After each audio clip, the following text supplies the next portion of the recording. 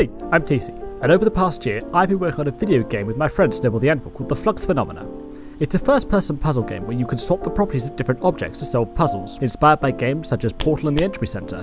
Now today I want to talk a bit about the game, the development so far, and the future of the game, and lastly what our release schedule looks like. So sit back and enjoy the next few minutes, as we tell you a little bit about our game.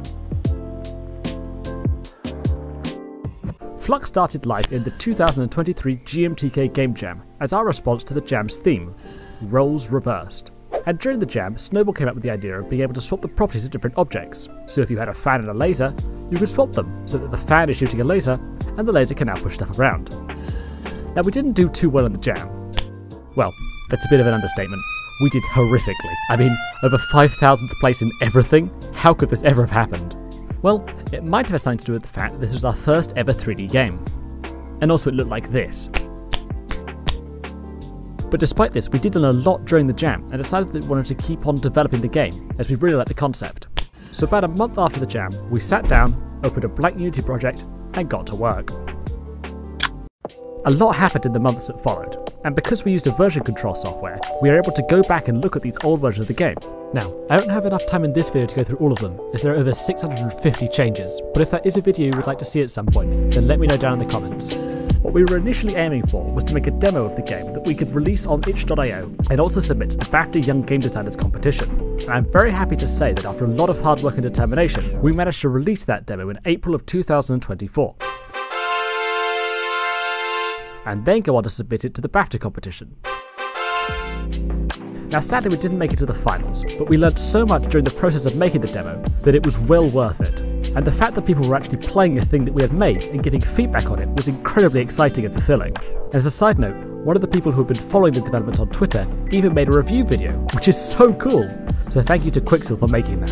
I've left a link to his channel in the description if you want to go check him out.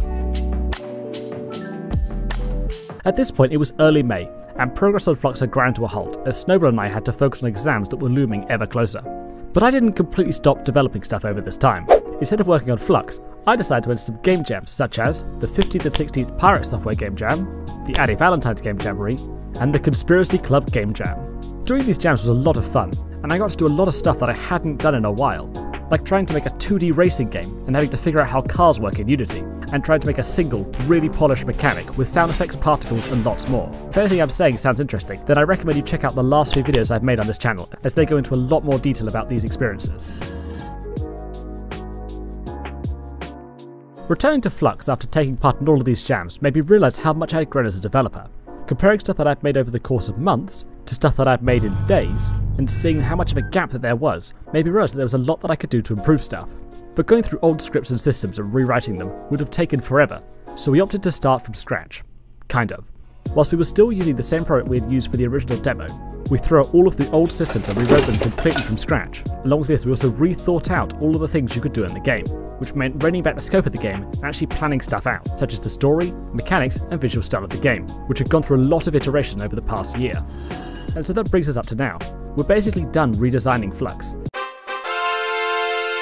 And we're both really happy with how it has come out so far, and we think it's a really solid foundation to build the rest of the game off of.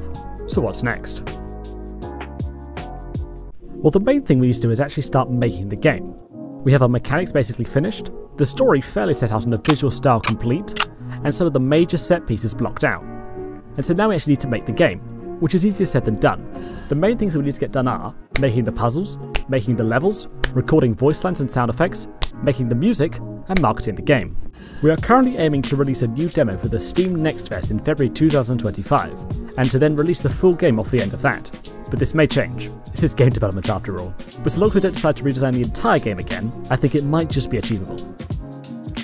I will be putting out more devlogs here on the channel along with some other game development content, so make sure to subscribe to not miss them, and there'll be some other links in the description of places that you can find Flux content on, such as Twitter, and well only really Twitter, because that's the only other place I post on. Oh yeah, and TikTok sometimes too. But with all that said, it's been a crazy year so far, and I can't wait to see what we end up doing next. So thank you so much for watching, subscribe to not miss the next devlog, and I'll see you next time. Bye!